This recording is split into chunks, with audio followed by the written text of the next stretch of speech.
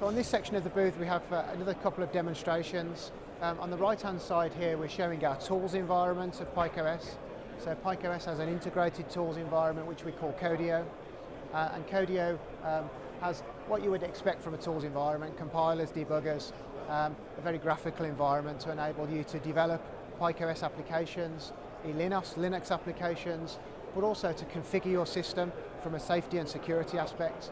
PikeOS is a very flexible virtualization product which allows you to configure things from the numbers of cores in your system to where your applications run to the scheduling environments that you may use. And Codio is a fully integrated environment to allow you to do that.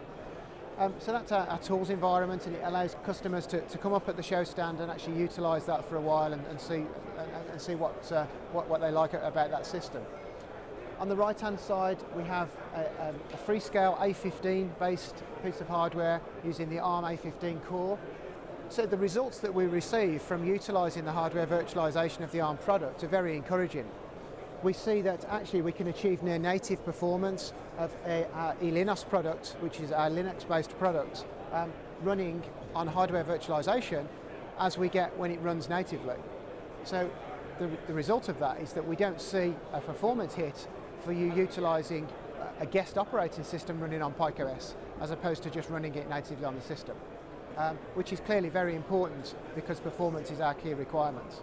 So very encouraging demonstration which is showing that performance on the booth here today.